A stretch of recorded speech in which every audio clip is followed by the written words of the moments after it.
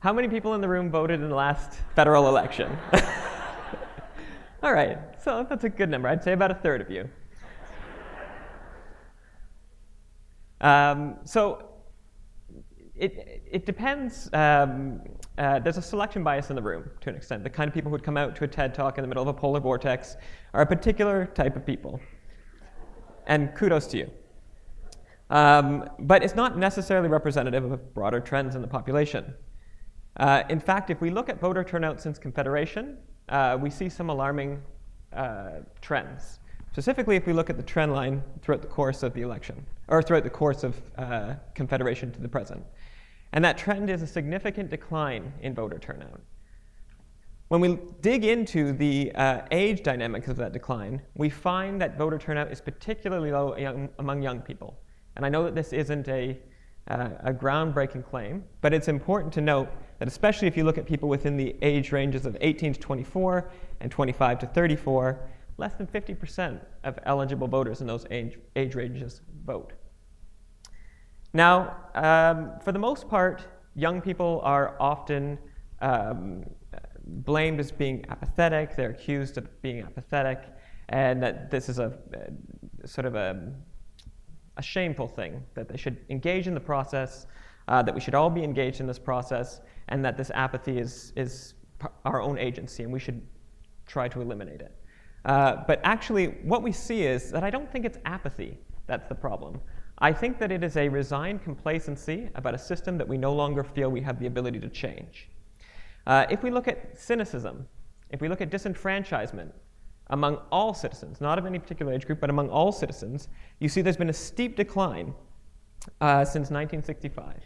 And this is taking data from the Canadian Election Study, which lets us look at affinity towards parties and politics. You see that decline is particularly pronounced, though, again, among young people, in this case, among people under the age of 34, well below the average, well below the other two age groups, and a sharp decline. Now, this resigned complacency is a privilege. There are many places around the world where complacency means a loss of livelihood, it means a loss of liberty, and it means a loss of life. So we're privileged to be in a place where we can have this complacency around our government and around our politics. That said, I think it's also a problem when we shame people who don't turn out to vote for the purposes of, because they're cynical, because they don't feel that the system speaks to them, because they don't feel that they're engaged, because they feel disenfranchised. And I think that the lack of civic engagement says more about the state of our democracy than it necessarily does about our citizens. And I think that's an issue.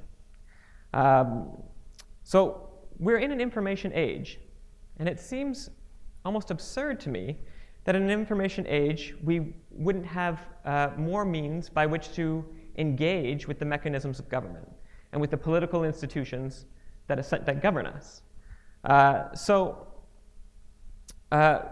What I did is try to create a very small crack in this seemingly impenetrable structure that causes this apathy and disenfranchisement, and that's Vote Compass.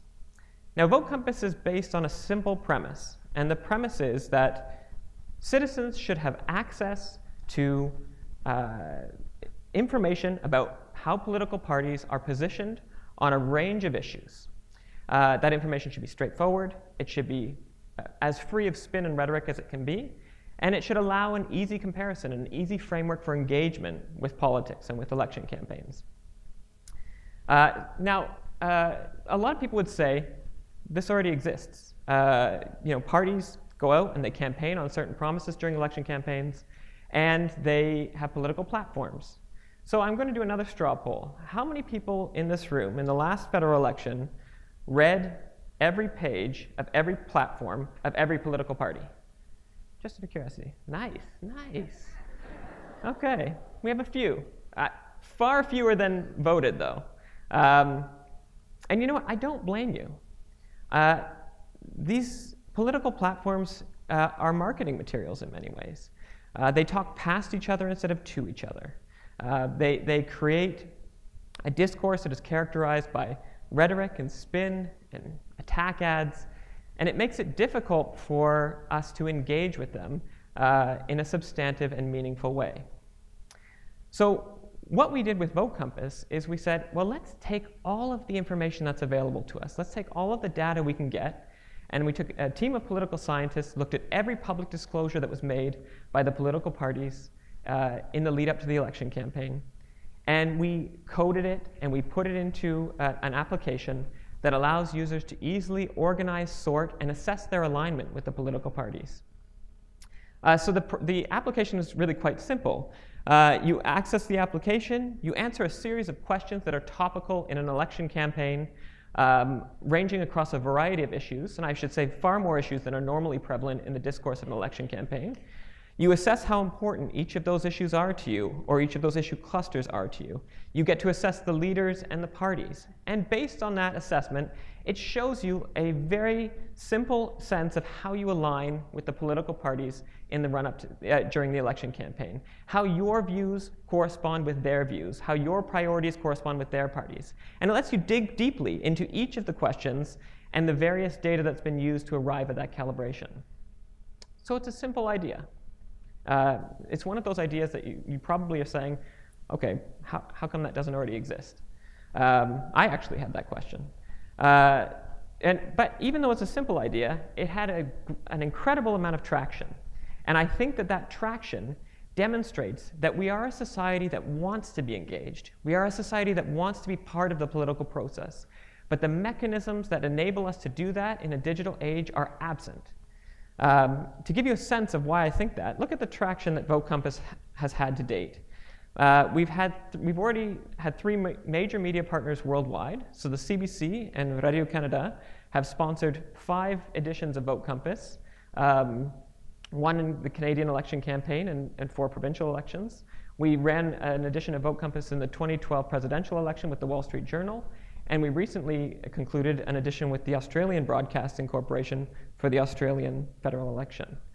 So we've had 7 iterations in 3 different countries and also at the provincial level. And in that time, we've had 5 million people worldwide take this survey and learn more about how they align with the political parties. Now that to me is a massive number. 2 million people in the Canadian federal election campaign alone, 1.4 million people in the Australian campaign. So this is a huge, I think, win for new mechanisms and new media for engagement in a digital age. What it also does, though, is it gives us an incredible resource in terms of understanding public opinion. So it doesn't end with the tool. It doesn't end with Vote Compass. When people use Vote Compass, they also engage in a practice of public expression that we don't have many outlets for. Even though we have all of these, even though we have social media, even though we have blogs, even though we have YouTube, the way we can speak directly to government is limited because you need representative samples and representative studies in order to convince government that what's being said by the citizens is indeed accurate. And I'll come back to that in one moment. I think that what I was really impressed about when looking at the data from Vote Compass is that you definitely see a high engagement among young people. And again, I think that that's saying, there need to be new mechanisms for young people to engage in politics, and they need to be mechanisms that are within the context that young people already operate in. So earlier on, I spoke about how little participation and how low voter turnout there was for young people in election campaigns. But if you look at the participation in Vote Compass in the yellow bars versus voter turnout, you see that these kinds of mechanisms are much more likely to see young people engaged, to see them being participants in our democracy and in the decisions that affect them. Now let's look at the data. Here you see a map, a time-lapse sequence of the Canadian federal election campaign. And this is the data from Vote Compass. In it, you see all the themes play out that happened during the election campaign. So you see what was called the Orange Surge in Quebec, the NDP really taking a stronghold in Quebec. You see really the demise of the Liberal Party in many constituencies across the country. You see the Conservatives pick up ridings in the 905 area in southern Ontario. what this does is it tells a story, a really fascinating story about what's happening during the campaign, and it does it with Vote Compass data. What's important about that is that people usually say that data that comes in through the internet, through online sample, is not representative, so we can't take it seriously. And I agree with that in cases where you're talking about a 1,000-person sample. When you're talking about 2 million people from all over the country who choose to express their voice and who choose to have a voice in politics and say where they stand on certain issues, well, that's a much different story. There are methods and methodologies and techniques that can take massive data sets like that, and they can actually reflect the opinions of the public back to the public, giving them a powerful voice to say to government, look, we may have voted you in on the horse race, but it doesn't mean that we agree with every position in your policy platform. In fact, there's a heterogeneity of interests and values and preferences among the population, and we need to be more attuned to the complexities of our society. And so my colleagues and I who brought Vote Compass to Canada, we then decided there needs to be a next step. This data is valuable. It can be a means to really push democratic expression. And so we've created an institution called Vox Pop Labs. Now, Vox Pop is actually a bit tongue-in-cheek. Vox Pop is from the Latin Vox Populi, which means voice of the people. But also among journalists, and those of you in the room who are practicing journalists or have practiced journalism will know that a Vox Pop is also the common parlance for the sort of person on the street interview, the streeter. When you see news clips and they go on the street and they randomly interview people about a certain subject, it's called a Vox Pop. Now, typically, Vox Pops are non-representative. You select a few people on the street. You don't know necessarily what how much that reflects public sentiment. But if you do enough of them, if you ask enough people enough important questions about topical issues that matter, if you get 2 million people answering these Vox Pops, then you can actually weight and match that data using population estimates, using the census, using other population estimates, in such a way as to make that data representative. And this is a powerful tool for democracy. So at Vox Pop Labs, we want to do 3 things. We want to engage people with tools like Vote Compass that exist in the context and operate in the context in which people currently operate, one that's accessible to the public, and then we want to inform the public, because there's a lot to be said for getting out the vote. There's something else to be said for getting out an informed vote. And a really robust democracy requires an informed vote. And finally, taking the data, taking people's sentiment, and reflecting it back to society allows us to empower the public in ways that they've not previously been empowered. And what I mean by that is that it's all well and fine for a politician to say that this is how Canadians think, and this is how Canadians feel about this issue. But that's typically taken from spurious data at best. What I would like to do, and what this institution is aiming to do, is take these types of data and actually say how Canadians think about issues.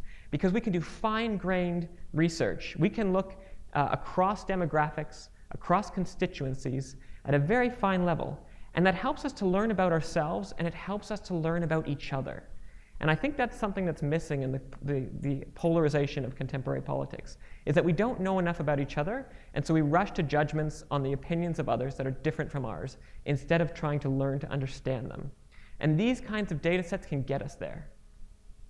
So we can look at big issues like the war in Afghanistan and how the different constituencies, riding by riding, differ. And that's important. But we can also look at why they differ and what are the underlying causes and mechanisms, and how can we find a path forward together which speaks to all of our interests and values and preferences and goals. Now we've gone even further. So we're not only looking at Vote Compass data, now we're looking at big data writ large. So on Twitter, in other social media aspects, we're able to look at these data sets, and we're able to find where public sentiment is and try to get and build credibility in these methods so that governments have to be held accountable to the will of the public. Now, this isn't a perfect path. It's not 1, 2, 3 democracy. It really is, there are perils along the way. Some of the perils are that we're not trying to build digitally mediated populism, and that's important. We live in liberal democratic societies in Canada and elsewhere, and the judiciary has a role, and legislators have a role, and these roles are important and they should be acknowledged. What we're trying to do is make them more responsive. There are many other data sets out there that are that people use in efforts to manipulate us, to manipulate our views, to polarize the discourse, to further their own ends. So we want to put out in good faith data that is actually reflective of the way people are thinking about politics, of their families, of their societies, and how they can move forward. I'll end on a quote from George Bernard Shaw, which is, "Democracy is a device that ensures we shall be governed no better than we deserve." And I think that's important. We are custodians of our own liberties. We're stewards of our own freedom. And to that extent, we need to find ways to ensure that as our societies move forward, that we maintain the fundamentals of democracy by ensuring that they're reflected through new media, new means, new mechanisms for making sure that the public will and the public interest is of the ultimate value. So I appreciate your time, and thank you very much.